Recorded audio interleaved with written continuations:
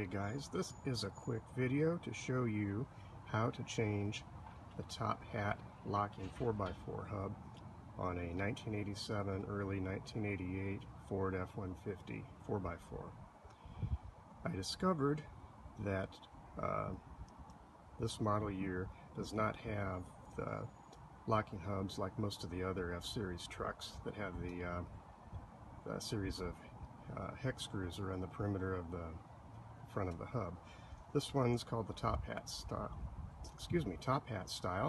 which, as you can see, it looks like a top hat. And it's pretty easy to take off once you have properly secured the vehicle and jacked it.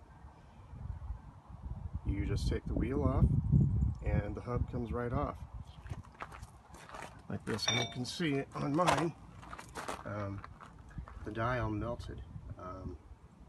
The brake caliper seized up a few weeks ago, and it got so hot that was the result. Now I have nice new brakes, and I needed a new locking 4x4 hub, and I discovered they are out of production and Ford has no more. But fortunately, I found a pair on eBay from a nice 4x4 place in Utah. So that's the old one. Here's the replacement. Not new, but it looks almost new compared to my old one.